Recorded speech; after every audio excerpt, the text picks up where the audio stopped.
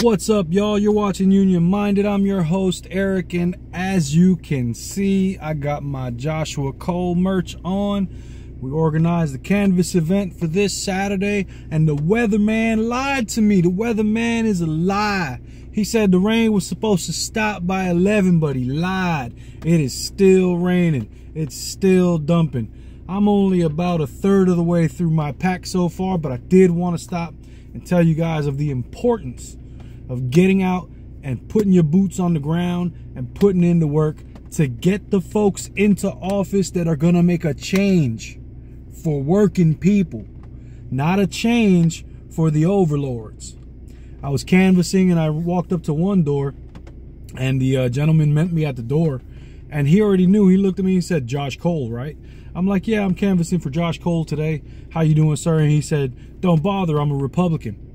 I said, "Okay, sir, have a great day," and I walked away. But all I could think was how in this day and age you can still claim that and not have shame all over your face when you sit there and go, "I'm a Republican."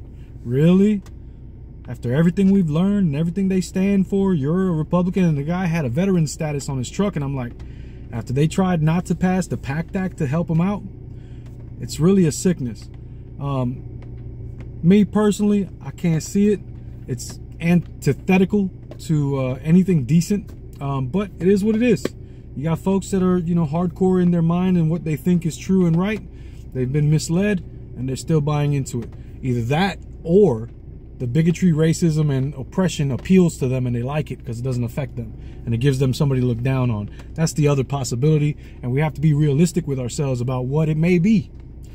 What it may be that folks are voting for, because it sure as heck can't be religion. Can't be. Because the teaching of Christ is completely different from what the Republican Party's ideology and policy proposals are. So it can't be that. It's got to be something else.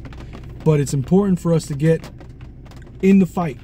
Us, when I say us, I mean folks that support working people and want to see working people have their fair share. They're tired of the inequality. They're tired of the wage stagnation. They're tired of the attacks against women and the LGBTQ community. And so it's vital that we get our boots on the ground and get out there in them streets and let the people know who's going to be fighting for them. And that's what I'm doing today. I'm so grateful for my friends who came out to help out. Special shout out, Jonathan Caravu. You already know you always a soldier. Chris Mosley, thanks for coming out. This is the second time in a row. Bro, every time I call out, you come out. So thank you.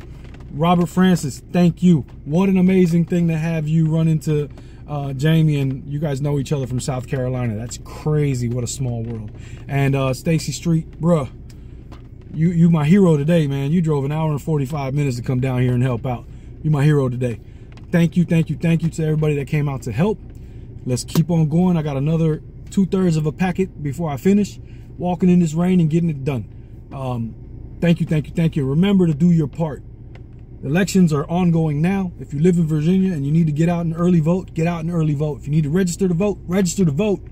We have a critical election. We need to flip the House blue so we can get some pro-labor legislation passed. Get out to vote. Get in the game. Don't sit on the sidelines, because that would be a shame. And in your own name, put it down so we can get these clowns out of office. You down? Yeah. Y'all remember the fights not left and right. It's up and down. It's going to take class solidarity to win always. Each one teach one. Get out there and reach one. And there could be no union without you and I front and center. Peace.